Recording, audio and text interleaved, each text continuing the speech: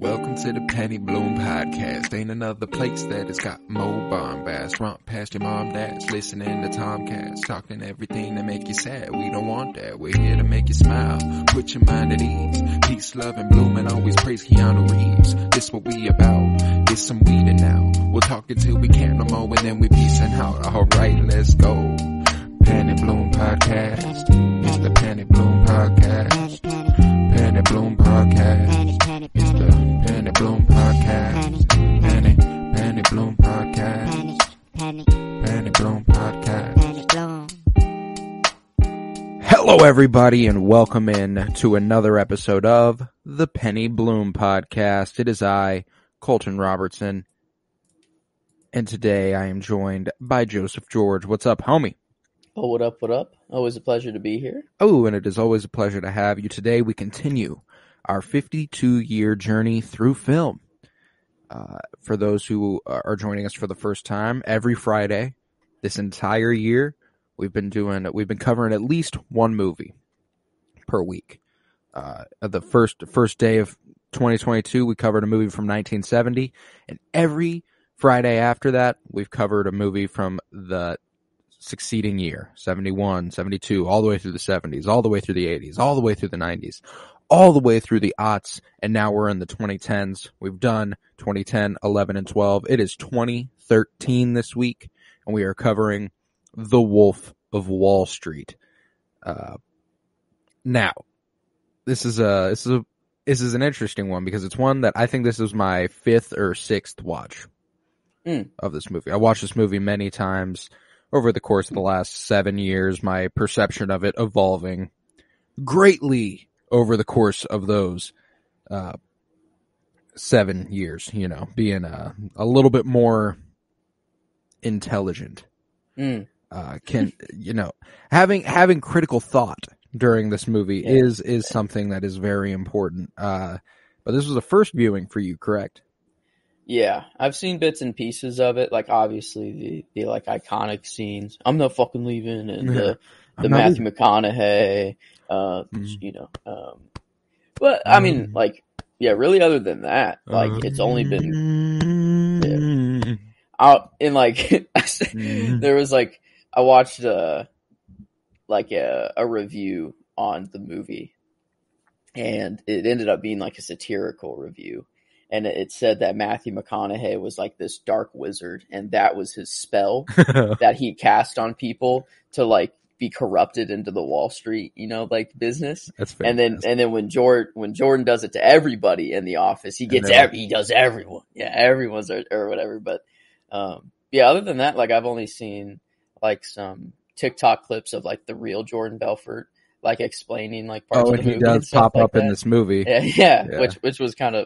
Introducing himself as a legend, like how Jordan Belfort of him to do so. Yeah, very, very, very spot on. But let's lay the groundwork for the people.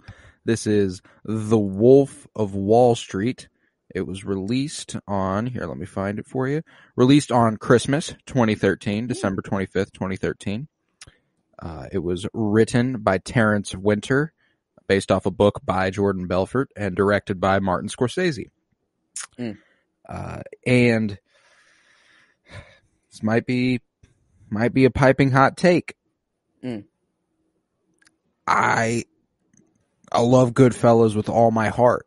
I think it's a great fucking movie. And since we recorded that, rest in peace, Ray Liotta. He sadly passed away amidst that time. I think this might be my favorite Martin Scorsese movie. Okay. Yeah.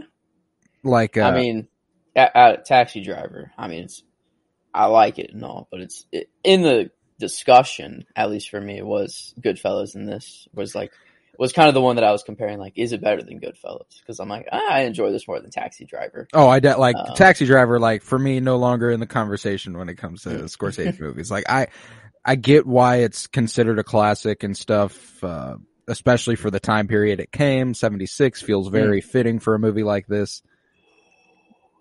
But man, I really enjoy The Wolf of Wall Street, and I don't think, like, if you make Goodfellas 3 hours, maybe I like Goodfellas more. You know, there's just something stylistically with Martin Scorsese here that giving him room to breathe and letting him run with a fucking movie for so goddamn long works. And I will say that usually when I watch a Leo movie, you can't really not look at him and see Leonardo DiCaprio. Right. But like this time, like he sinks really, into that shit, yeah, man. he really grasped the character really well. And like honestly, like Jonah Hill kind of did that too, to a little bit of a lesser degree than Leo, I think. But like usually when you see Jonah Hill, you're like, oh, like he has his mannerisms, he's gonna do his Jonah Hill thing. But This like, is probably Jonah Hill's best work of all time. Which is awesome. Oh, dude, the just ensemble cast here with Leonardo DiCaprio. Like, this is part of why, you know. Like, I love when I watch Goodfellas that I'm seeing Bob De Niro and Joe Pesci and Ray Liotta and shit. But as someone born in the year 2000, it fulfills my sensibilities a little more to see Leo, Jonah Hill, Margot Robbie, Matthew McConaughey, Kyle Chandler, Rob Reiner, John Bernthal. What? The Punisher's in this bitch? Jon Favreau, Kristen Milioti, who I just absolutely fucking love. Kenneth Choi, like an insane cast. Like just absurd. Yeah, running through the cast kind of reminded me how much more there is to this movie. Like Kristen Milioti, Milioti, like her role, like I kind of like, I don't know, I just forgot about because there was so much movie after like she was gone. But, yeah. And like what's crazy though is that her role is integral in showing us Jordan's fall. Like from Fall from Grace. Like as far they had such a good thing going. They did. He shows up his first day on Wall Street. He's kind of a sweetheart. He's kind like he's low key. He's like, you know what, sir? Yeah. Like I would love to do that. Yes, sir. I'm worth nothing. Whatever. And he's like, you know, Matthew McConaughey is telling him 2 keys. You know, it's hookers and blow. And I was just like, and he's like, oh, I have a wife. You know, like that. Not for me. I have a wife. And like, goddamn, man, that's like, it's one of the, probably the hardest scene to watch, probably the second hardest scene to watch. There's one at the end that's hard to watch. Yeah, I did not know that was in the movie at all. No, yeah. But one of the scenes that's my favorite in this movie is when he pulls back up to the hotel with Margot Robbie in the back of the limo. And he's been doing cocaine off her breasts and stuff. And then, Kristen Milioti swings open the door and goes, "You motherfucker!" Like, drags him out of pulls him out of the limo. Shuts the fucking door, tells it to get going, and is like, she kills that scene. And like, I'd like to throw out my first nominee. I think this is a supporting actress nod out of Kristen Milioti for her role as Teresa Petrillo. Very awesome. I love that scene whenever she's like, how could you do this to me? I don't even recognize you anymore. It's like you're a completely different person. It like we've seen that scene done a number of times, but she was able to anchor it in a way that just made me like feel it, you know, like it really was sad. And the way Leo looked, like she goes, "Do you love her?" And he's like, he couldn't respond. Very but important. The silence was his answer. Yeah, and like here's my thing: is that I don't think the silence is a yes. The silence is a probably not, but I don't want to be with you anymore. Oh, I didn't even think about that. Like, yeah, he's like, this girl's just really, really hot. Yeah, if I'm being honest, just, oh, wow. If I'm being honest, no, I don't love her, but I'm not gonna keep doing this with you. And he was like, I was heartbroken. 3 days later, I filed for divorce and had Naomi move into the apartment. I was like, all right, dick. Like, okay, guy. Like, and that's one of the important things about this movie for me is that like, while there are certainly scenes that glorify the lifestyle he is living, he's the worst. He's a scumbag. And as are everybody around him. Like, and Scorsese does his thing where he lets the characters just kind of talk. You know, like how like it's like maybe not an important conversation's happening, but it lets you know who the characters are, and it's like you're getting to know them a little bit. And whenever they had those moments, it was just even more deeply ingrained in us. Like, this dude sucks.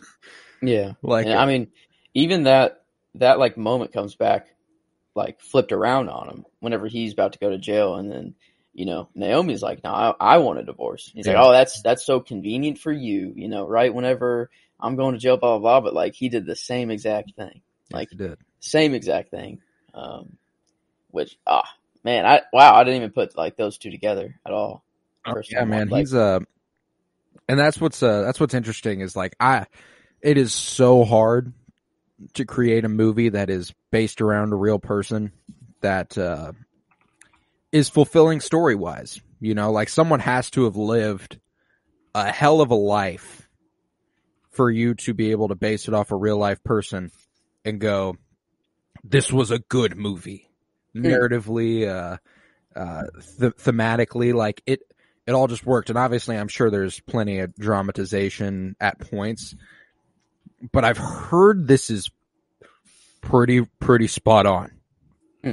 Like, really? As far as what the life of Jordan Belfort was like for a span of time.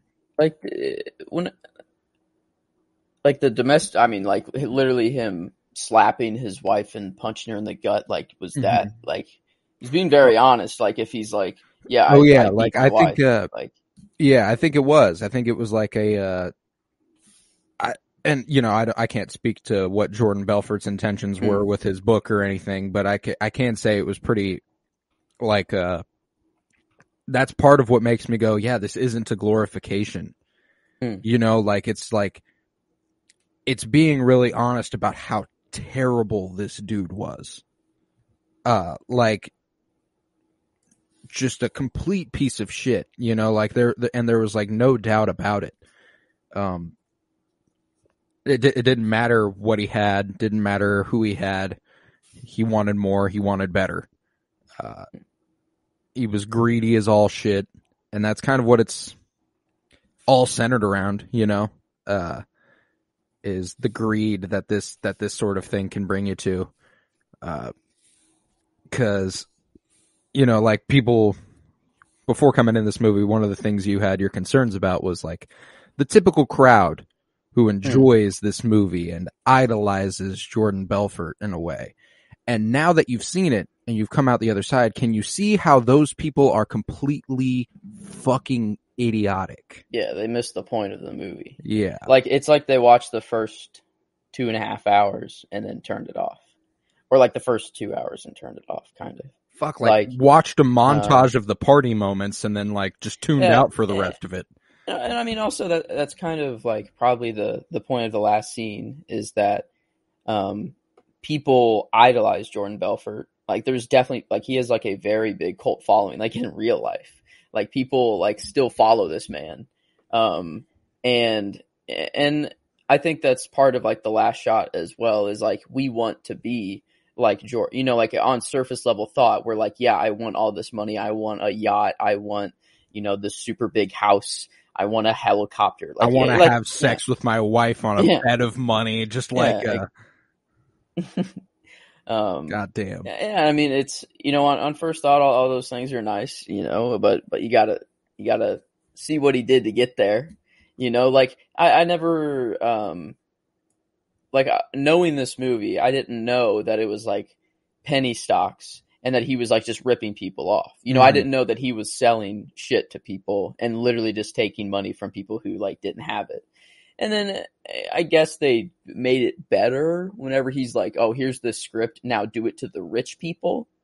But I feel like they were still doing it to anyone and everyone, like, the whole time. No, the thing is that like, they called him a twisted Robin Hood. And like, that's not even fucking close. Yeah. Like, he's not a twisted Robin Hood. He is just taking like, and it makes sense that there's a whole crowd of people that would have no issue with what he did. That would go, oh yeah, what a badass. He's fucking over poor people. Like, and like the whole narrative where he's like, you don't want to work here, go work at fucking McDonald's. Like Mm-hmm. that whole shit. It's like, god damn, like just a rhetoric that is classist and just too, like, he's too much of a dick. I can't fathom watching this movie and going, God, I really love Jordan Belfort. What a guy. Yeah. A stand-up man. I mean, like, it would be nice if, I could make $500,000 on one phone call, off one rich guy, or I could get 50K from some poor person, Now, if he was doing nothing but fucking over the rich, fuck it, man. Okay. But I don't know. Like, and that's just kind of what Wall Street is. I mean, it's just like greedy. Like, and I don't know, he even says it in the movie, like, no one truly knows unless you're Warren Buffett or the top 1%, that basically fix the stock market for themselves anyways. So it's like Mark Hanna, Matthew McConaughey's character, telling him at the beginning, no one fucking knows. It's intangible. It's not real. It doesn't exist. He was going off right there. Analogy he was how about the fact that this man has 2 scenes in this movie and is far and away one of the best parts of it? Like, his like brief stint in this movie. Like, I don't like. Do we have another movie where Leonardo DiCaprio and Matthew McConaughey act across from one another, or is it just this 1 or 2 scenes? Like, he's kind of nuts. But that whole thing where he's like, it's intangible, it's not real, it doesn't exist. He's like, so what we do, we never make it real. As soon as they want to cash out, you get another bright idea. You got another thing that's just came across your desk. It's perfect. And he will reinvest his earnings and more. And they always do, because they're addicted. And it's like, God damn, what a dick. He's like, you know what? While they keep putting that money in here, we just cash in with commission, baby. God damn. Yeah, 1% though. He was making 1% and made 70K. No, that's I guess when he transferred over to the penny stocks. Was when he made 70K in that 1 month. But I mean, he was still making good money. Like, he was making decent money. It was funny, we right? opened the movie with him being like, I made 51 point whatever $million last year, and it really pissed me off because it was just shy of $1 million a week, and it was like God damn, fuck you. And then we get to the brokerage where he's working as the guy just making the calls, and he's like, listen, guy, I made $300,000 last year. The guy I'm working for made over $1 million, and you're like, oh. Like, these guys don't even know. Like, they've got it good. They don't even know what Jordan Belfort's about to do to the fucking stock market, though. That is kind of nuts that, like, this really happened. Mm-hmm. Like, this was not like he just found a loophole. Like, not even really a loophole. He just scammed people. Mm-hmm. Like, straight up. Like, he, just straight up scammed people, made it look like a legitimate business, had so many employees doing this constantly. And like, it's like insane that this movie is not just fiction and like made up. Like this, like it's, I don't know. Well, and it's insane that like our stock market is like integral to our economy when it is so clearly manipulated by those who can manipulate it. And like we even saw it what was at the end of last year, the beginning of this year, when like the Reddit stocks thing happened, where it was like everyone Wall Street bets. Yeah. Yes, yeah, like that was AMC and GameStop to the moon. Yeah, a system so easily manipulated, like not even just by the rich, as we saw once people are organized and can attack it at a certain way. Like, that's kind of nuts that this was the first time that like the population had control over the market for a little bit. Like the top 1%, they do it every day. They don't get and since it's the government government doesn't give a fuck about that. But like right when the people had just the smallest ounce of control, there were regulations, everything was just like, nope, never mind. Shut down Robinhood, shut down this, shut down that. And it's like, what? Like it couldn't have been more clear at that moment what the fuck the stock market was for. And it was like, all right, guys. So every time from now on, anytime you're like, oh, you want to get out of poverty, just go ahead and move your money into the stock market. Like, fuck you, you dumb motherfucker. I hate you. And it kind of goes. This is kind of because I don't know. I've just been chilling in my room, kind of quarantining right now, just in case this test comes back positive. But it's given me a lot of time to watch stuff, and I've resumed my watch of The Boys. I need to get on Prime. season 3. Yeah, I'm almost, or I just finished season 2. I'm like on season 3 now. I wanted to watch season 2 again because I started the first episode of season 3 and I was like, whoa, I need to. And I've watched that show once. Yeah, and it was like when season 2 came out, so like I'll have to catch up. Like I'll have to rewatch before I watch season 3, I think. But like it kind of parallels really well there. Like all these problems that the heroes are having, blah blah blah. But then they fucked with the money, and like A-Train. Like has a line where he's like, you don't fuck with the money, like all the problems we had, whatever, they were surface level, like they don't give a fuck like at all. But like, then you fucked with the money and like, we're done. Like we're done for. And like, that's like an extreme case where there's superheroes and a company controlling them, blah, blah, no, blah, right. whatever. Yeah. But like, the government and the stock market's not far off or whatever. And well, just in terms of the manipulation of the people's money, like it's just kind of like they're fucking over people, and that's like the bottom line. But one of the highlights for this movie for me is Jonah Hill's Donnie Azoff. One of Jonah Hill's best roles of all time, if not his best role, and just another complete scumbag. This one's super bad. Yeah, but this one's obviously more critically probably. Just love Superbad. There's a show on Netflix called Maniac that he's in that's fucking great, and it's another more dramatic type role that he does really, really good in. But I still think this takes the cake. But that first scene when he shows up, he's like, "You show me a pay stub for $70,000. I'll walk out of here. I'll quit my job right now, and I work for you." And he was like, and he did. He quit his job. Right. I thought it was kind of nuts. I didn't know him. I just met the guy. I was like, oh man, what a great way to set the tone for the character. And then that scene where they're sitting down at the diner and he's like, man, I hear things, rumors spread, I don't want to give him any. He's like, no, what'd you hear? And he's like, there's some shit about you and your cousin. I don't know.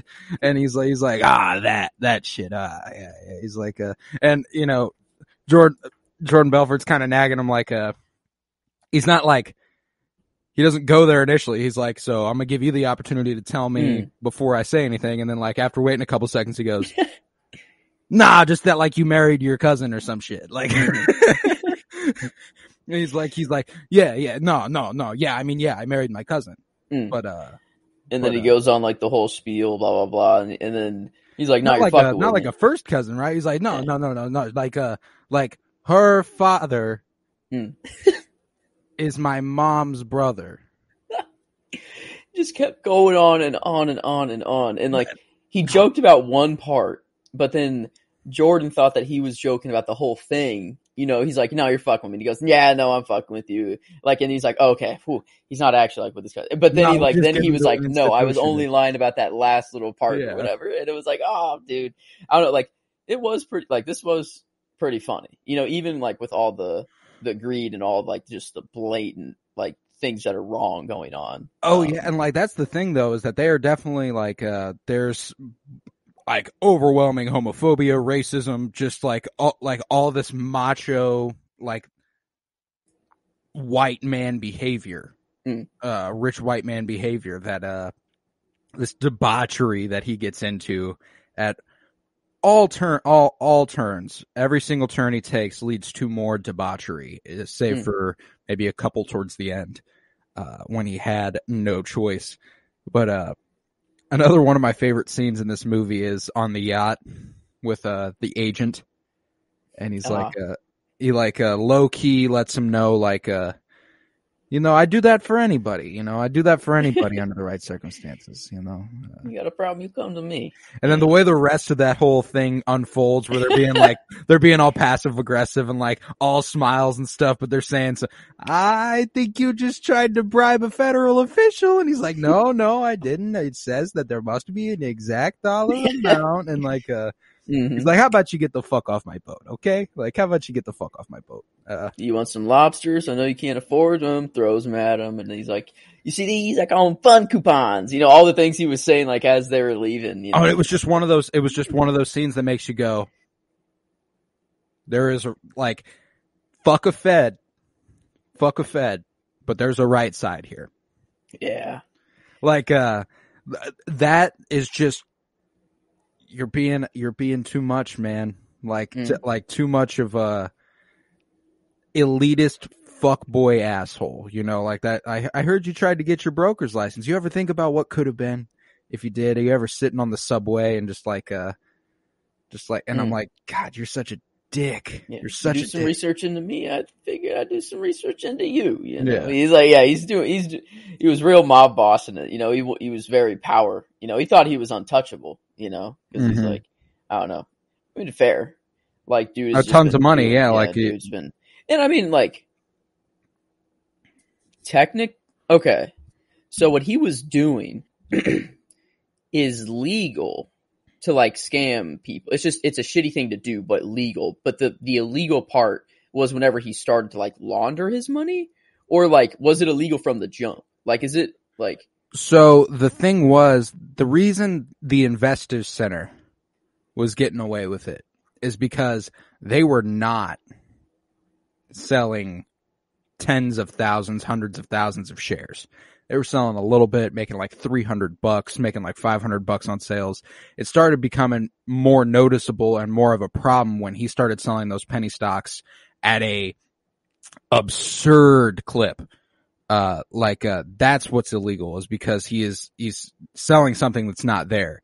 You know, when he was talking about Aerotine, and he was like, they're a high tech firm out of the Midwest, and then they show you the little fucking shed that they're working out of, and it's like he is scamming people by lying to them. It's not like an estimated guess based on the market's flow and what he's supposed to be doing. It is simply him trying to put money in his pocket, not theirs. And, you know, I don't know the technical legalities of it, but I took it because in that conversation at the Investor Center, he's like, so what you're doing here, it's like, it's completely legal. And he's like, I wouldn't say that. It's just that, like, you know, like it's Such a low amount that they don't care. It was so inconsequential at their level that it didn't really matter. Like they weren't fucking people's lives up. They were taking a handful of money, getting 50% commission. Like if you get someone to invest $500, you're taking home $250 that day. Cool. That was a good day. For those working at the Investor Center, you know, like, he gets on the phone, sells 6,000, and he gets 3,000. He's like, I made $3,000 on that phone call alone. And everyone looked at me like I just discovered fire. Yeah. I mean, that was an interesting, like, kind of part of the movie, is that even though he's a total piece of shit, you kind of root for him in the beginning. Like, because he starts as the underdog. He starts. I'm saying even like kind of further into it, like not just when he's in the Investor Center before he like makes his own company, like until he gets like, I don't know. I don't know when it switched, but I mean, it's just sort of an evolution over the course of the movie that like it takes, like, for varying people, the switch happens at different points for a lot of folks, I'd say. But like, I'm with you, you know, as far as entertainment is concerned, you bring a Fed into it, I'm rooting for the dude who the Fed is investigating. Like when I'm watching a movie, like that's just like, I want him to get away with it. Now, in the context of real life, fuck it. I hope that he gets caught for what he's doing. But like when you're watching the movie, it's like, oh shit, can he keep getting away with this? Like you want to see him do what he's doing for as long as he can, because you're like, it's like a train wreck. You can't look away. You're like, oh my God, what's going to happen with this dude next? He's just like the fucking office they created at Stratton Oakmont, where it's just a fucking rager every goddamn day. It's like, it's kind of like, you know, that you will never be able to like get in this position. Like it's so out there. You're like, I can never be in this position. And even though I know it's bad, like I still want to see them succeed because I know it's so bad that I'll never do it. But like, if I were, like here's what all the benefits would be. Like kind of like it's like the mob movies, like the stuff Yeah. when you root for the people in the mob, they're murdering, they're also fucking people over. They're like, it's basically this. Like not much beyond that. Like Jordan Belfort's just not capping motherfuckers in the back of the fucking Stratton Oakmont office. Like True. that's all. Yeah, he is. Yeah, I mean the mob does this as well. Just puts people in bad positions, takes all their money, and doesn't give them any more. An option. So he's kind of doing the same thing, in a way. But yeah, I don't know. This was a lot like I expected a very dude bro movie. But then I'm like, okay, well, it's directed by Martin Scorsese. It's a critique of the dude bros who like it. Yeah, and I'm like, no way Martin Scorsese is like a dude bro. Like, I don't know. Like, watch like his previous movies. I'm like, this dude he's above just making a movie full of greed and like just sex and drugs. Completely devoid of a message, he knows what he's doing, and I guess I already put we have Kristen Milioti as Teresa as a Best Supporting Actress. I put Jonah Hill in there for Best Supporting Actor for Donnie as a nom. I put Margot Robbie in there for Best Actress. Like that end scene, like you're not taking my kids away, like would be like her Oscar moment. She killed this whole thing. I was thinking she was the Best Actress nod as well. I think that like this kind of, I don't think it was her first role or anything, but it certainly launched her career in a different trajectory to the point we know her now as an A-list actress. She is one of the best or one of the biggest around, and she's certainly worthy of a nod there for Best Actress for our Decade Awards. Mm-hmm. And I put Leo in there as Jordan Belfort. But I guess writing, it's really just based on Jordan Belfort's book, and like it's based on like true events and stuff. So but there's still like writing to the movie. I don't know. Like, no, yeah, I think like direction, one, but I think direction. Martin Scorsese gets a nod for sure. I think this is incredibly Martin Scorsese stylistically. Like it's just it feels Scorsese as fuck. A lot of shots reminded me of Goodfellas.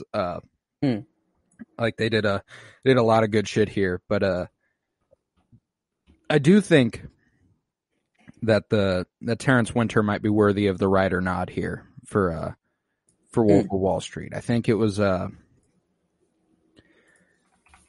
I haven't read the book, but I have a tough time believing Jordan Belfort gets the message that this movie gets across quite as succinctly. I do think that it being adapted into a movie by another writer probably gave it a little extra emotional oomph. Like I imagine you read Jordan Belfort writing his own book and it feels a little, okay, guy, you're just kind of subtle bragging. Like you're just kind of telling us how awesome it was to fuck shit up in the late 80s and 90s. I have because I don't know. Yeah, how much can Jordan Belfort I don't know. It seems better now than what I imagined him to be during this stage of his life. But how much can he really change? Like how much has he really changed? Right. No, yeah. It's funny as fuck. I remember being I don't know, 15, 16, 17, somewhere in that range, and I get a DM on Twitter from Jordan Belfort. No. Yeah. And on homie Twitter? Yeah. And he was I'm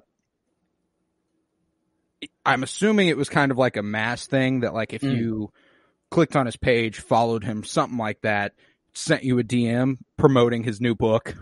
And I was like, damn, man, I watched a whole movie about you, and you're doing what I would do with my podcast. I'll you follow me. Hey, check this out. Yeah.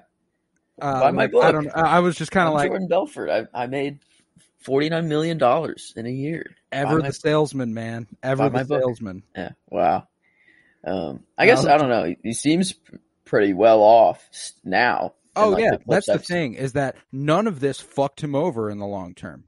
And it's just another example of how our justice system will, show a little love to those who fuck people over on Wall Street at the very least. It's around. He has currently around $100 million. No, I mean, humble compared to his earnings once upon a time, but he's set for life. Yeah, there's nothing that he has to do or worry about. Anything he wants is his. Yeah, it's kind of nuts. Like $100 million, you don't have to do a thing the rest of your life. You know, like anything you want, yours. But like that's nothing compared to everyone else that's above him. You like $1 billion is 10 Jordan Belforts. Fucking nuts. And like wrapping my mind around that always fucks me up, man. Because like fuck. You see a contract in sports for like $50 million, and that's like a $50 million a year. It's like one of the biggest contracts in football. You're like, oh my God, what the fuck? He's making $50 million a year to play football. And you times that by 2, it's 100 million. Times that by 2, it's 200 million. Times that by 2, it's 400 million. Like, and there are people worth hundreds of billions. That's a country. Like that's some countries in the world. Like,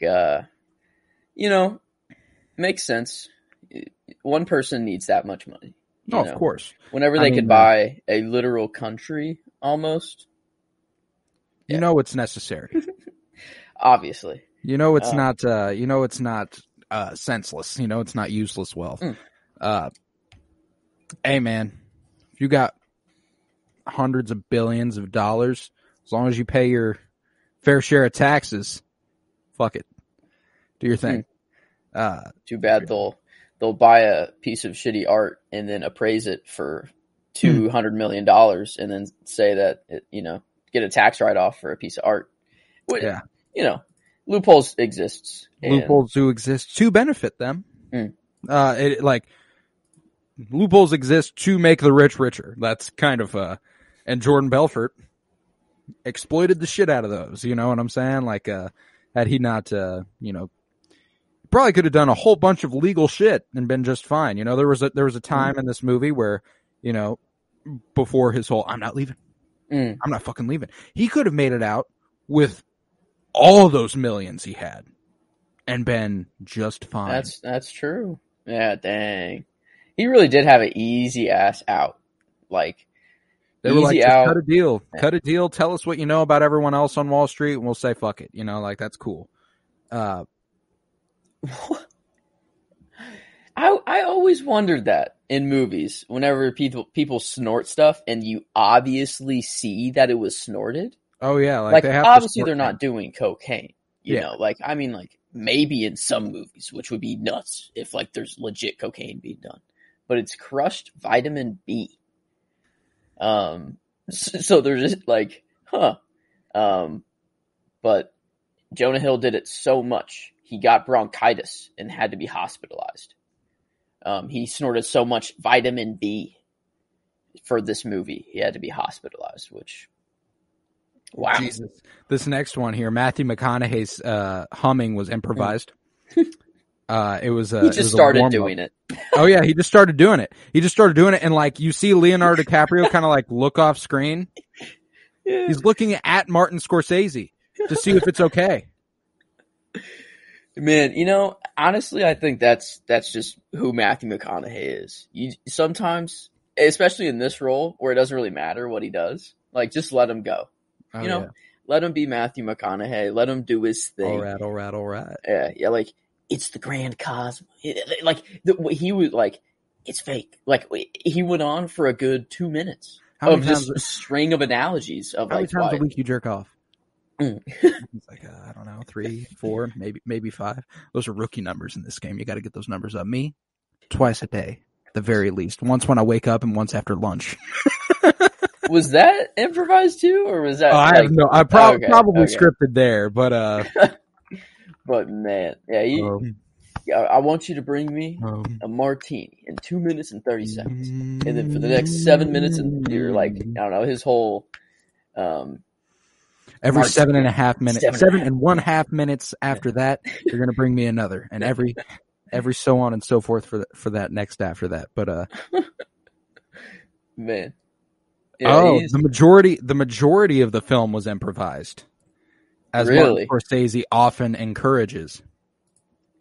That's insane. It is that whole, like, you know, getting that raw feeling of those conversations where they're just going, and you're like, they just let it play out, you know, like that scene where they're sitting at the conference table planning their next fucking party, involving the little people, and tossing them at dartboards and rolling them down the aisle at pins, and the way they were like, all right, so what if this thing, what if that, what if it? They never referred to them as humans, and like that was even a loophole they choose to exploit. They're like, oh, this is good. If we don't view them as humans and we view them as simply entertainment, as an act or as a service, then we're okay.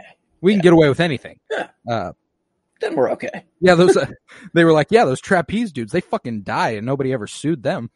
It's like, oh my God, you guys are fucking terrible. Man. You guys are just the worst. Yeah, I found the quote, and he was like, I don't care if you're Warren Buffett or you're Jimmy Buffett. No one knows what stock's going to go up, down, sideways, or in circles. You know what Fugazi is? And he's like, Fugazi? Yeah, it's fake. He's like, Fugazi. Yeah, Fugazi. Yeah, Fugazi. It's wazzy. It's a woozy. It's fairy dust. It doesn't exist. It never landed. It's no matter. It's not on the elemental chart. That's what he said. It's not on the elemental chart. It's not fucking real. Yeah, like after he takes, a hit, a blow. So it makes sense that this dude's just, going off on his monologue rambling, he's just, God, I love this. I love this. Another little piece of trivia here. And this is another, just one of my favorite scenes in the movie, Steve Madden on set, given like and yeah, what I love about this shoe, he's given his usual speech that he would give anywhere he went, like, hi, I'm Steve Madden. What I love about this shoe is that and everyone's like, fuck you, get off the stage, Steven Spielberg was on set that day and essentially co-directed that entire scene. Really? Yeah, so another scene in which one of the best scenes in the movie, I remember Scarface, that last shot, basically the whole last sequence is basically directed by Steven Spielberg, not Brian De Palma in Scarface, so just another little connection here with Spielberg and Scorsese. And I love that this is Scarface, but better. Wow. Yeah. Yeah. It's, just following this bad dude that you're supposed to be rooting this meteoric rise to the top. Yeah. And it's not even like, and Jordan Belfort's not even like in the mob boss realm. Like he's not even like killing people, to be like, to make it entertaining. He's like strictly just, wow, that's kind of nuts. That even on like a less exciting premise, for a movie, this is done way better. Like I guess probably had to be, because in Scarface they had those distractions of him, gunning down people, or, the action, to kind of bring you away from some stuff that's not as well written. That's him having sex with sex workers and doing drugs all over the fucking place. Like there's this whole movie's version of the lifestyle, like there's obviously more that comes with the mob boss territory and the murder and such. But there's a part in this movie where Jordan Belfort contemplates letting Donnie die. Like, it might make things easier for me if Donnie's dead.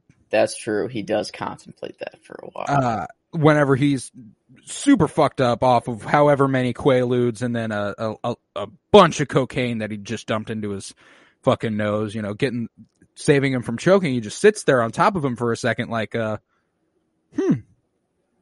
might be a real, he was just on the phone about to get me fucked over for this.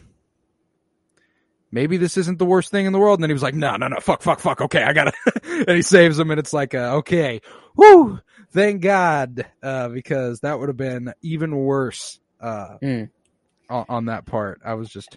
How did the FBI find that note? Was it just left under the napkin or whatever? I have a feeling Donnie Azoff is a huge fucking idiot. And just kind of left it there, like, and then it was. Interesting. I don't know, just funny that whenever Margot Robbie and Leonardo were on the bed full of money going at it, Margot Robbie, you know, came to say that it was extremely uncomfortable. Like, that fucking on money is not what it seems to be. Sharp edges, you know, multiple paper cuts on her back. That sucks. But then DiCaprio says that it didn't hurt, it hurt, but he didn't care because he was on top of Margot Robbie naked, you know, which, I guess whenever, he wouldn't really sounds be about focusing right on the money, but I mean, I've always thought about that as like, it would be nice, you know, on top of a pile of money, but really whoever's on bottom is just getting it. It's like, it's not as functional as one would hope, you know. And you know, another thing that's kind of like that, the Lady and the Tramp spaghetti noodle kiss thing. Right. You really want to be kissing someone with like mouthful of spaghetti noodle in their mouth? Yeah, it's like it doesn't really work when you do it, but in the movies it looks cool and it feels, it works. You know, in the movies. But yeah, man, I don't know, this movie was not at all what I expected.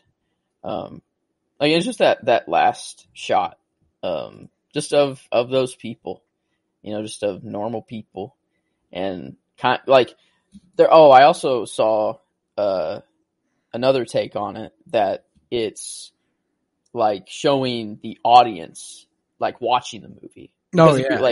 Because even like their heads are lit from behind, you know, like you do see in a movie theater, like, or whatever. And I don't know if I take it's that, all very meta, you know, like there's a lot of fourth wall breaking. There's a lot of, so like that's also been a thought of mine. Like, is it kind of like I think that part is playing into what Jordan Belfort was talking about the whole movie. You know, like, people are sheep. You feed them whatever, and they'll listen. Oh, dang. I guess it's probably like, you'll see this movie, you'll know that the stock market sucks, it's corrupt and everything, but you'll go home and you'll go right back to it. Yeah, you know, like, you'll see this movie, it won't change anything. It's not going to change anything. Doesn't do anything. And that's just kind of how I took it, is that it's just like, what are you going to fucking do? Like, you're going to sit there, you're going to watch this whole thing, and then you're just going to, you're going to be like, yeah, well, can't do shit about that, so. Damn. Yeah, that last shot really like reframes the whole movie. I mean, you get that Jordan's not a good guy. Like, through the movie, you don't need that last shot to be like, oh, this is what the movie's about. You know, that's not what I'm saying. But like, it really makes it like obvious in the end there that that's like what they're like. It's, I don't know. There's no way I'm coming off that and still going like, fuck yeah, Jordan Belfort. I want to be just like this guy. Well, no, I mean, like, even before that, when he smacks his wife, does a line of fucking coke, kidnaps his daughter, and gets in a car accident, like, and punches her in the gut as well. Like, I literally gasped, like, whenever he did, like, I did not know it was in the movie, and, like, he punched her, and I was like, like, oh, like, damn. Like, I don't know, I just, like, was not expecting it at all. There's so few, like, I don't know that there is a redeeming quality in Jordan Belfort that we see in the movie. You know, like, this dude is scum. Like, that's kind of what they put before us. And like, impeccable that he's alive. Oh, dude, the amount of drugs that man was doing. He might be alive, but Not for longer. Not for much longer. I can't imagine. So, man, Yeah, like that thing he said at the beginning of the movie where he's like, "Yeah, I do this to do this, and I take this to take the edge off, and I do." Like he takes enough drugs to put the island of Manhattan in comatose for a fucking week on a daily basis. Dang, yeah. When he went through his routine, and like, you think that's real? Like, you think that was like for real? There's like, it's just too many drugs for him to be alive. That's what I'm like. I mean, I'm sure they did that much cocaine like on the daily, but like, I don't know. But the amount of like, I could see it though. Mixing of substances they were doing, like the Quaaludes with alcohol, you gotta die when you do that, right? Like, and here's another thing for me, like Quaaludes, like they were talking about, been off the market since like '83. So it was I'm assuming, fantastic drug to be on. But like comparatively, do you think it like I have no frame of reference. Do you think it would be like essentially Oxycontin? That's what I kind of assumed. And like the high he got kind of seems like it. You know, he's just very like doesn't feel anything. You know, because I've been off the cerebral palsy phase. You know, so he is so relaxed that like he doesn't even know what to do with his limbs. You know, it like kind of seems, and that like he can barely move. You know, his body. So I've been off painkillers after my knee surgeries and stuff, and like what he was feeling is pretty spot on. Like this sort of like hazy movement. You move your arm, and it looks like it's like a motion fade behind it, and you're like, whoa, this is fucking crazy. You know, like it's crazy that that's just literal heroin. Like like just it's literal heroin. Like it just prescribed in a way that doesn't make it seem like heroin. Like pain, like I didn't realize that like until like a couple years ago that like the whole like pharmaceutical market is just selling like heroin and painkillers. Because like I'm not gonna lie, like I was pretty close to getting addicted to like painkillers. So was I. Like just right after my wisdom teeth surgery. Like that was I don't know, like, and I like just after every surgery, I'm like, dang, like I don't really know if I even want to be taking them because of last time. Like I was like really loving them. I admittedly probably took one or two too many after I was feeling all right. You know, I was like, this shit kind of rocks. So like, blessed be the fact that I ran out because like. Man, because if I had like an infinite supply, I don't know. Shit. Yeah. No, dude, like, because that shit felt good, but I cannot do that. I can't do that. Like, wow. Yeah, I mean, it's nuts that like, I don't know. What really made, I don't know, kind of like Ozark, they dip into it a little bit. About how like pharmaceutical, like it's a corrupt pharmaceutical company that like gets legit heroin or like pretty much every like illegal heroin to put in their, you know, and then market it as, you saw the markup's better, whatever. Like I'm sure that there was some sort of bust like last year that Johnson & Johnson shipments got caught with like a certain amount of cocaine. Dang. Barely made a blip in the fucking news. Johnson & Johnson, one of the companies that provided a fucking vaccine for COVID, got caught moving coke. Oh, the world we live in is so amazing. And wow. Like what a world we have made. It's insane. It's insane shit. One of my favorite facts about this movie though is that the word fuck in its various conjugations is said 569 times. Which at the time made it the most use of the word in a mainstream R-rated movie. Something's beat it? But like it was a movie called SwearNet. Oh. They were trying, like, so it doesn't really count for me, but like that doesn't count. It said it 935 times in that movie. Damn. So like it was just that's like the whole movie was about cussing. So like fuck it, you know. But before that was the second time Martin Scorsese had held the record for the most F-bombs in a movie, as Goodfellas in 1990 300 F-bombs was the record at that time. Hey, okay, Martin Scorsese. He's a man on a mission. You know, maybe he has another one in the bag. You know, it Yeah, takes time. He's going for the 1,000 fuck. Yes, it takes time to develop a movie where you can say fuck a whole lot. He's getting better and better. You know, Goodfellas was his good start. Wolf of Wall Street, he came back even stronger. Who knows what he's got in the bag next? You know, he's coming strong with something. Yeah. And I can't. It's going to be interesting to see. I don't know. I'm just taking a look at swearing. I don't know, because I would imagine you'd hear fuck quite a lot just in the movie. Oh my god! Yeah, there's a shot in this movie that is shot from an iPhone. From SwearNet or Wolf of Wall Street? From Wolf of Wall Street. Wait, what? It's a very, very brief, quick shot. It's on the plane with the fasten your seatbelt sign blinking. They needed a shot of that, but instead of taking the money to big ass camera, they were like one of the producers was on, or the effects supervisor was on a flight, took a video for reference, and was like, "So we need something like this." And Martin Scorsese was like, "Fuck it, man, we'll just use that." I didn't even notice. I didn't notice either, but technology, man. That's 2013. What iPhone would that have been? 2013 iPhone? Like, God, would that be 5 or 4? 5S would be the newest possible iPhone, which you can now get I'd imagine for $57. I'd imagine the effects supervisor on The Wolf of Wall Street probably had the newest iPhone. So, I mean, yeah, it's either a 5 or 5S. That's like, damn. I mean, that's kind of cool. Like, the cool thing about this project is we're like, that's 9 years ago. Like, it's not that long ago at all now. Like, we're catching up. We're caught up to what, like, is contemporary history, essentially. Contemporary pop culture history. I was alive and, like, sort of I was competent 13. at this. Yeah.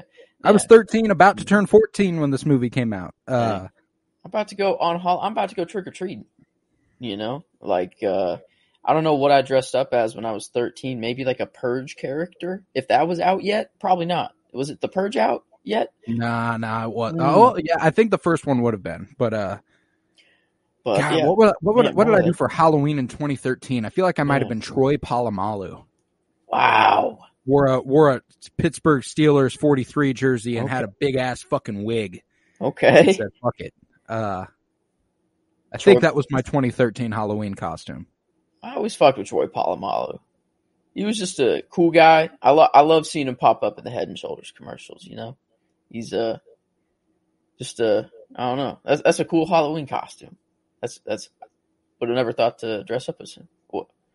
I'm reading some more fucking fun facts, and you know, I as someone who likes to take in a little bit of marijuana, Cheech and Chong are kind of fucking legendary. You know, Up in Smoke and various stoner comedies in the 70s and 80s. But this little note says that there is an unexpected person to thank for the film's existence, and it is Tommy Chong. And if you've watched That 70s Show, he's like Hyde's dude who's like that's what I'm talking about, man. You know, like, oh man. How is he to thank for the movie? So Chong was serving a sentence in a California prison for selling drug paraphernalia over the internet. Nice. And he was cellmates with Jordan fucking Belfort for a 22-month sentence for stock fraud. And Belfort was telling Tommy a bunch of stories. And Tommy was like, hey, man, you ought to write a book. No. And then he wrote The Wolf of Wall Street. Wow. What a damn. I love that. Like that might be my favorite fact about this movie is that Tommy Chong is partially responsible for its inception. Wow. Yeah, this movie's just like fine wine. It just kind of keeps getting better and better as it goes. Man, that's awesome. Oh my goodness. Martin Scorsese said that there were actual real life stockbrokers on set, some of whom actually did work at Stratton Oakmont. Like in those shots where they're on the phones and like dialing and shit. Like, damn. I guess, So yeah, what happened to them? Were they all... I think the company, I don't know if the company ever folded. Is Stratton Oak, like, I'm assuming it did. It can't have kept doing what it was doing, right? Like, yeah, no way it's still active? Founded... Yeah. Closing Ceased of the firm in operation... 1906. okay. Closed 96. in 1996. So, yeah, so they all just lost their jobs. Damn. Almost 1,400 employees. That dude had 1,400 people scamming the fuck out of people. Damn. Man. And, like, I guess how... So, like, they make 50%, but then does Jordan just he takes part of their commission? Or, like, does he just get the deals that he does? You know? Like, how did That's a good that question. work for him? How did the business model work? Well, you know? One of the things he really got fucked for was insider trading. Like, you know, he was scamming the market by buying the stocks he was selling. Oh, okay. So he would sell the stocks to himself. Oh, there's the money laundering, the obvious illegal. Yeah, okay, that's the one that made. That's the one that got his ass. Yeah. But I'm assuming there's some sort of kick up that, like, he gets a percentage of everyone's sales because he did found the firm and stuff. Like, he gave him the script. Yeah, I'm sure there's something there. I mean, if the dude can speak like that, you know, like, he's got a good motivational itch or, like, bone in him. Like, cause those speeches, like, that would get me fired up, and that would get me to scam the fuck out of some families that day to make, you know, like, lots of money. If I was in that situation, like, dude hyped him up, you know, like, right. Dude, and I mean, like, it's undeniable. If I was, I mean, here's the thing, I would have to be a completely different kind of person to even be in the situation where I'm working on Wall Street for Jordan Belfort. But if I was that kind of person and I was on Wall Street working for Jordan Belfort, I would love working for Jordan Belfort. Like, this office environment that he created, and this, like, I'm already not a partier, but if I was a partier, oh my fucking God, is there a better job on earth than working for Stratton Oakmont during this time? Just don't clean a fishbowl. You know, that's like the only rule. Kinda, like, that's the only time that something bad happened in that office, was when a dude was just cleaning his fishbowl. Poor dude, you know, like, I guess it was like it was the Steve Madden day, you know, and like it was. Fuck, that's the goal. Call it a Tuesday night. I fucking love Rob Reiner in this role, man. He's fantastic. What kind of hook it takes credit card? Which one? $49,000 worth of sides, or however much, like, it was, you know, like, yeah. Nah, dude, there are just so many great fucking quotes from this movie. You remember when Brad gets out of jail and he's like, sadly, Brad died 2 years later. He was 35. Mozart died at 35. Not that they had a lot in common. I don't know why that came to mind, you know. Like, I fucking loved that, you know. Like, I have the feeling like that might have been one of those improvisational, like, he was like, you know, Mozart died at 35. That's like, why know that? Like, that's a weird fact to know. Like, I mean, why? Like, I don't know. Like, if that is improv, that means that Leo just knew that off the top of his head, and, like, while he was reading the line, just decided to be like, "Damn, Mozart died at 35," you know, or like what? Which would make it so much funnier to me, especially if he, like, said it and then was having trouble trying to connect it back, so he just kept going, and he was like, not that they had that much in common, but yeah, I don't know why that came to mind. That's fucking fantastic. One thing I will say that this movie completely and utterly destroyed forever, for some people at some job opportunities, is job interviews. Way too many people in sales positions have to deal with sell me this pen. That is so fucking dumb. That is so idiotic. What a terrible way to gauge if someone is a good salesman.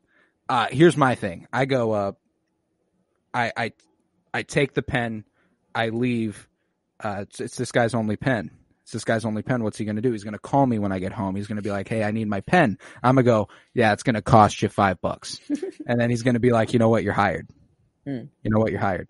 Wow, that's a good one. I just take it and leave. Yeah. I've heard that the only answer to that question is do you need a pen? If they say no, you move on, because like if they don't need a pen, they're not going to buy it. Fuck them. Move on to the next person. And you just because most answers in sales is no. Anyways, you only get like those couple yeses, but those couple like make you the money. But like it's a stupid question because like you don't need to bullshit reasons to buy. You know what a fucking pen is. You're not going to actually walk up to someone and be like, this pen will change your life. Like it's not gonna. It's just a pen, and everyone knows that. Like you could be like, sure, this pen lasts 5 times longer than the average pen. You see, I love this pen. I personally love this pen. There's it's like he just like grabs the pen out of their hand, goes on to the next guy, sell me this pen. I just like that shit. I thought it was funny. And then the fact that that's what he fell back on for his seminar made me go, yeah, this is just the ending of this movie is even more the whole people are sheep sort of thing. Like if that's what you're selling people in a seminar, like teaching them how to sell, you just go up to them and go, sell me this pen. Like, nah, man, you gotta do a little more. Wait, than that. There was a sell me this pen scene before that. Yes, there was. Yeah. There was. What was Brad, the context of that? It was him sitting with his boys from home. When he was talking about founding a firm of his own, getting them on, he was like, this guy sells anything he can get his hands on, mostly weed. This guy sells this. How did Brad end up selling it? It was like Brad goes, he's like, all right, here, and Jordan's like, this is my guy right here. He doesn't fuck up. He's got this. And Brad goes, all right, yeah, write your name on that napkin right there for me. He's like, I can't. He goes, there you go, supply and demand, my friend. That's right. Like, okay, so he just literally said, hey, write your name on a napkin. Oh, you don't have a pen? No, you have to buy one from me because you need to write your name down. Like, oh, okay. Wow. Yeah, flawed logic there, I think. But one of my favorite scenes in this movie, you were just commenting on it the other day, just a couple minutes ago. $430,000 in 1 month, Shorty? Huh? What? Their business expenses. Yeah, we had the you got $26,000. You have $26,000 for one fucking dinner.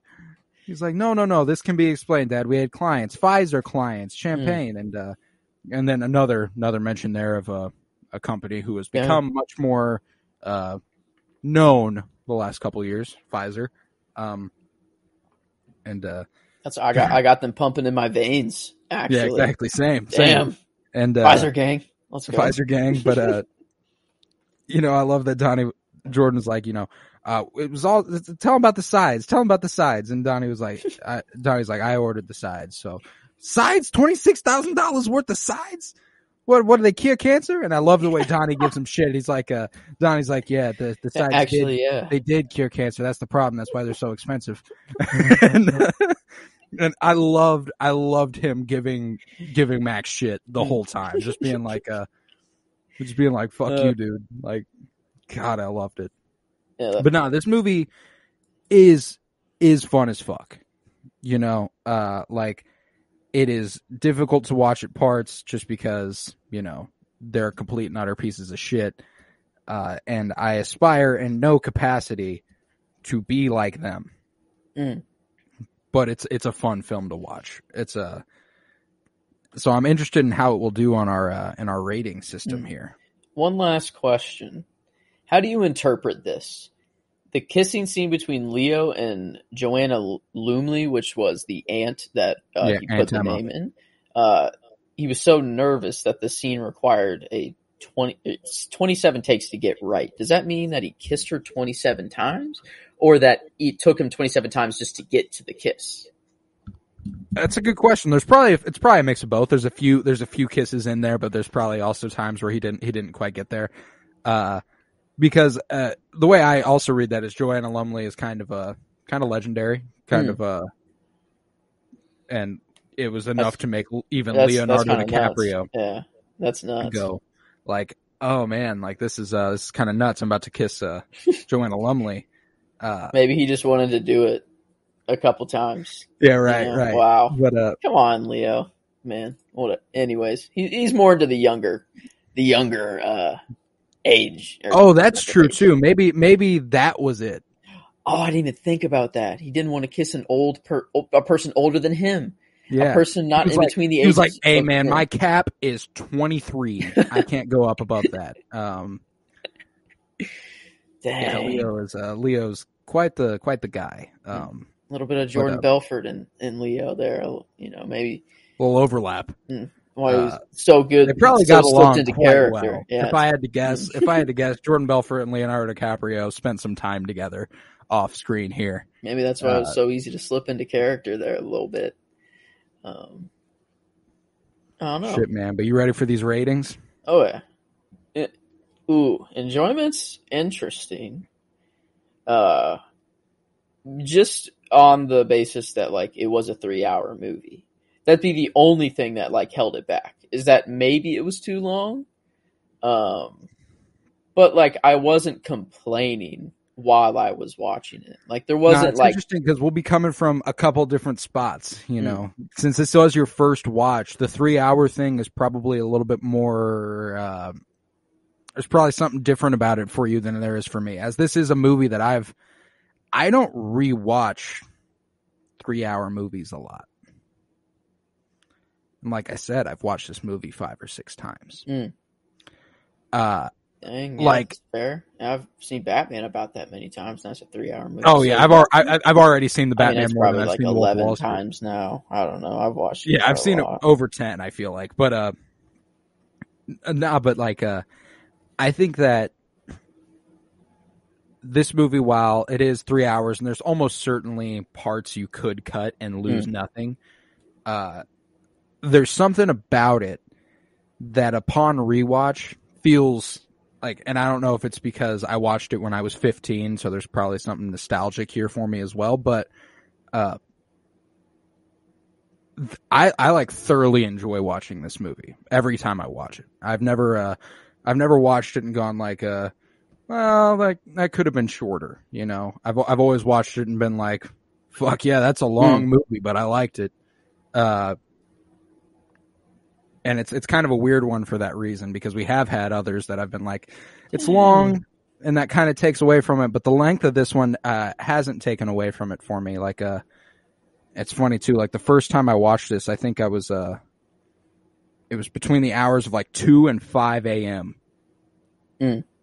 Like I stayed up late one night and watched this movie, and I was like, because there's no better way to watch this movie than in the Jordan Belfort state of mind, absolutely fucked up in the middle of the night. That's awesome. No, but that's might be missing the point a little bit there. But for me, this is probably not quite that 5 out of 5 enjoyment, but it's pretty high. It's pretty high.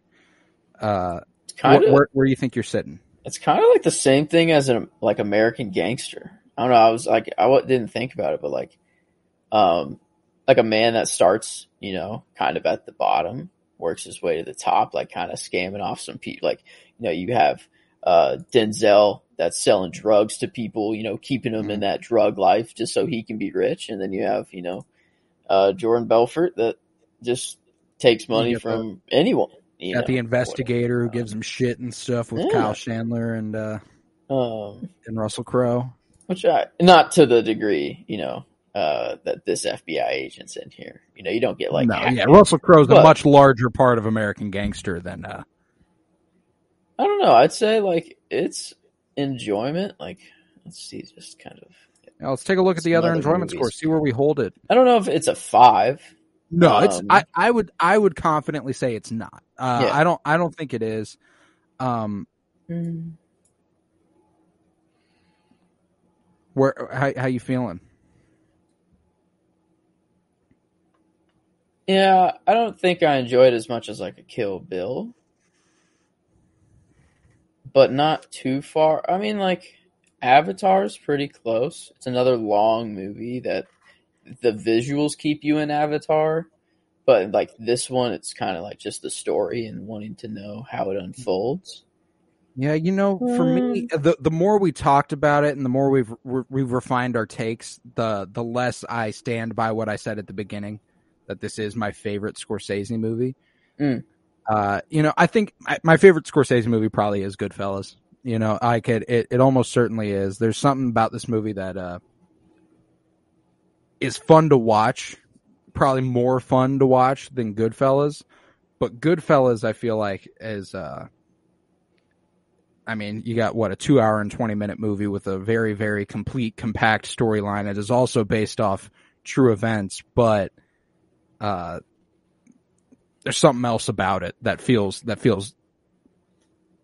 good story wise. Like narratively, it feels like it unfolded the way it was supposed to, like a movie. Like this one feels a little open ended. It was just kind of like, this is what this dude's life became. And that was in 1990. I was gonna say that like maybe it was just like more of a timepiece. It's like that it's just an older movie, and it seems more like a film, than like Wolf of Wall Street does. Like Wolf of Wall Street, like Right. it's kind of more fourth wall breaking, more like crazy just stuff happening. You got Ray screen. Liotta narrating the whole. Like, I think there's a lot of similarities between Henry Hill and Jordan Belfort as protagonists, as far as like the talking to the audience and being like, so see, this is what this guy was all about. Yeah, I don't know. I think, I'm probably in that 4.8 range. Yeah, I think it fits in there. I think that's all right. Cool. Where I'm at. Then I say we give Wolf of Wall Street on the enjoyment scale of 4.8 out of 5 stars. As far as the genre, we got a biography, drama, sort of thing. I'd say the standard for that, as far as what we've covered so far, was set by Malcolm X. Which, Malcolm's a 5 for that. And if that's a 5, this is not quite. For me, I think it's probably probably another 4.8 or 4.9. Like it was a solid endeavor. And like we also gave American Gangster a 5 out of 5 in the genre, but it also had that crime side of it, along with the biography sort of feel. Yeah, it's like, imagine if Denham, the agent side of the movie was half of the movie, like American Gangster was. Like, imagine if like you also had that aspect, and like they got like getting closer and closer, and then like an unexpected that would have been friendship cool. between That would have been them. cool, but I don't think it. I think it would have been like well, it's been done before. This is basically American Gangster. True. I don't know that there is another movie like The Wolf of Wall Street necessarily as of yet. Wow. It is pretty singular. If we give it a 4.8, it joins Dumb and Dumber and King Kong, which is just hilarious. Hey man, like, King Kong is to action adventure movies what The Wolf of Wall Street is to biographies, and Dumb and Dumber is to comedy. I mean, you couldn't have said it any better. I mean, that's just how we feel. It's. I feel like that analogy is like sacred almost. It's always been true. Just seems so obvious, but now that it's written and it feels like ancient wisdom. Yes, like of course, Dumb and Dumber, King Kong, and The Wolf of Wall Street are all related. As is concerned to their genre. Is this just a 4.8 movie? Across the board, I think it might be. So like in our last rating, we got our critical view of the film. Just how great it was all around. Acting, cinematography, soundtrack, editing, all of the above. And I'm pretty high on this one. I think it was a really well made movie. I don't think it was. I don't think it Is was. it higher than a 4.8? Or is that the ceiling? I don't know. I think ceiling is 4.85. Like Okay. that's as high as I'll go. Yeah, it's not. It's not a 4.9. It's not in there with Shawshank or Raiders or The Shining or Jaws or The Godfather. Absolutely not. That is not what this movie is. Now, a couple movies that we've been comparing it to: American Gangster, King Goodfellas, Kong. King Yes. Kong. It's all that are all 4.85. related. No. But yeah, okay. Like this is and then we go to 4.8. Is it more in that range or more in a Dead Poets, Forrest Gump, Truman Show, Good Will Hunting? I'd say it probably, I think if we look at these, the 4.8s as opposed to the 4.85s, 4.85s has that stylistic flavor along with the story. There's something with it that elevates it to a different realm beyond the story they give us. Because Totoro, Dead Poet Society, Forrest Gump, Good Will Hunting, I remember going, these are fantastic stories, but there's something preventing it from getting that extra bump. And, Trainspotting gets that extra bump. Probably the best example of it for its stylistic choices. And I think The Wolf of Wall Street is worthy of that bump for its stylistic choices. I think Scorsese really does the shit, and I think it's probably every bit as good a film as, say Goodfellas, which we also gave an 4.85. Huh. Yeah, did not the highest of the month, if we are going with 4.85, it averages out to a 4.82. Highest movie of the month in every category. Which I guess that puts October at a 4.33, which puts it only above what month is this? August. Puts it above April and January.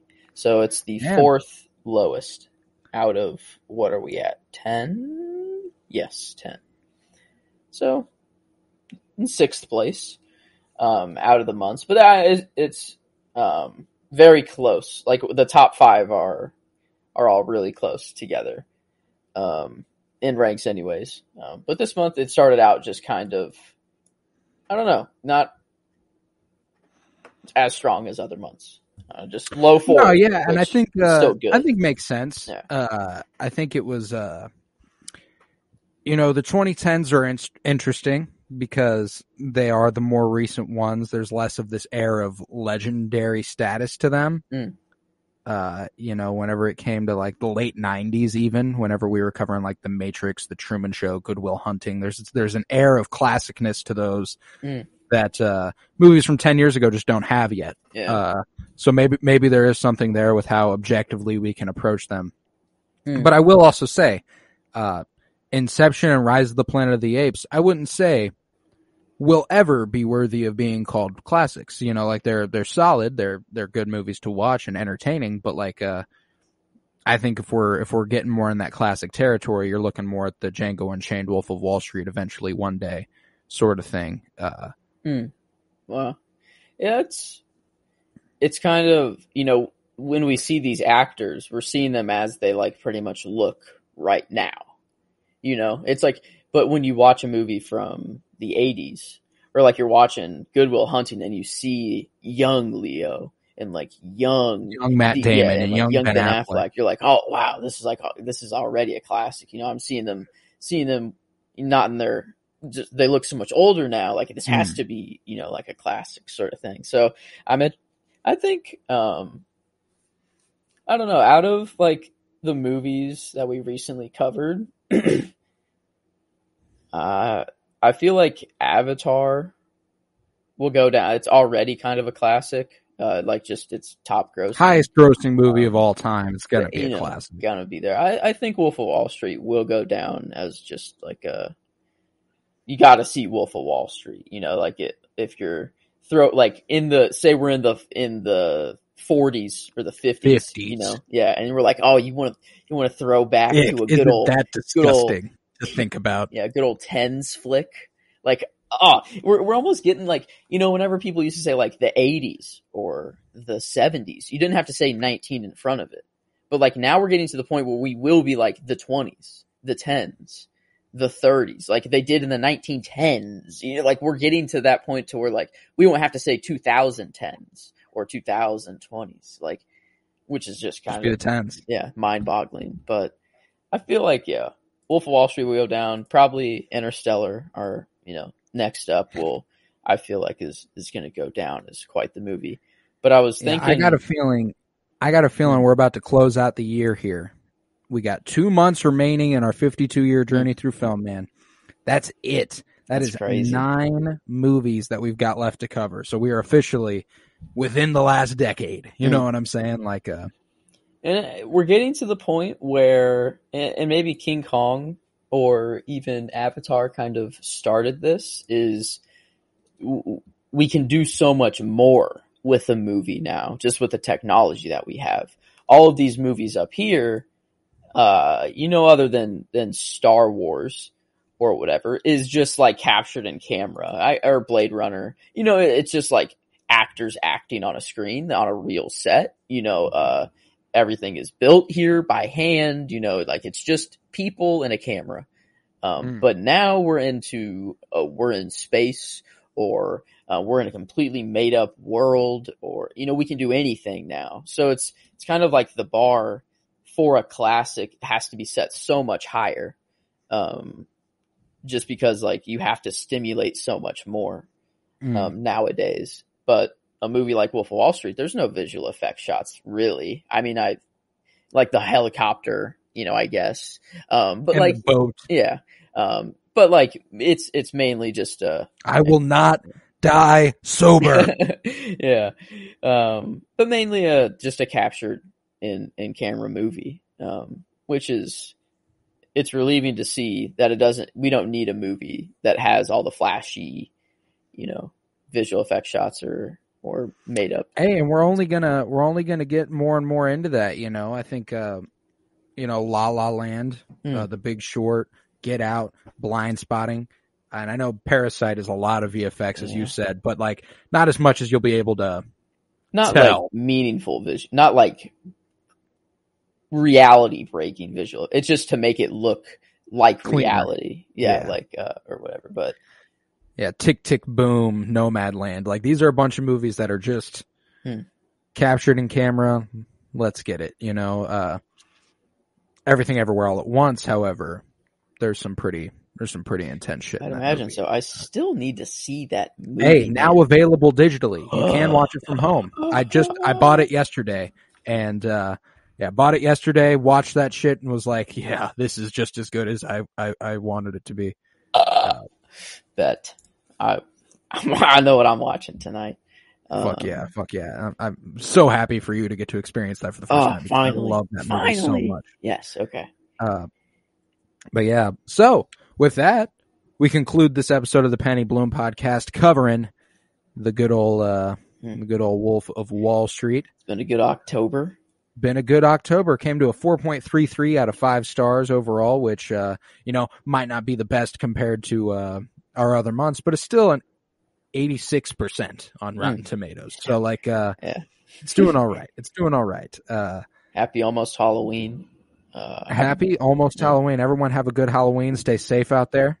Dress up as Jordan Belfort and try to sell some penny stocks to people instead of, turn Halloween into a door-by-door sales opportunity instead of just getting some candy. Flip the script on them. They're not giving you candy. You're selling them candy. Hey, it looks like your supply's running short. It's pretty early on in the night. There's going to be kids coming through all night.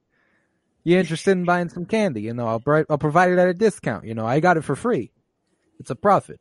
There you go. Yeah. Who could have thought Halloween is just another business opportunity that we've missed all these years. In the eyes of the wolf, it always will be a sales opportunity. But with that, we conclude another great month in the 52-year journey through film and the Penny Bloom podcast. Next week marks the beginning of November. Our first movie in November will be 2014's Interstellar, which, man, that's going to be a fun one to talk about. Never have we talked about that in full on its own on the podcast. However, I know it's one we both regard as one of our favorites of all time. So excited to talk about Interstellar next week. Cannot wait for that. If you would, head to patreon.com/CoroBloom, where you'll find over 24 hours of exclusive content, full day of just nothing but us bullshitting, talking about other stuff that you don't hear every day here on the Penny Bloom podcast. Just a whole bunch of shit out there. Very fun stuff. All that money goes back into making sure I can put this podcast on. Costs me money, and I don't make any off of it. In the very, very not Jordan Belfort style over here for the Penny Bloom podcast, unless it is over there on patreon.com/CoroBloom, CoroBloom. Remember, head to Twitter, follow at Penny Bloom Pod, follow on Instagram at Penny Bloom Podcast. I was Colton Robertson, joined by Joseph George. Thank you very much, homie. Oh, thank you for having me. It's always a pleasure to be here. Oh, and it is always a pleasure to have you. And remember, peace, love, and bloom. And enough of this shit will make you invincible, able to conquer the world and eviscerate your enemies. I'm not talking about coke. I'm talking about money.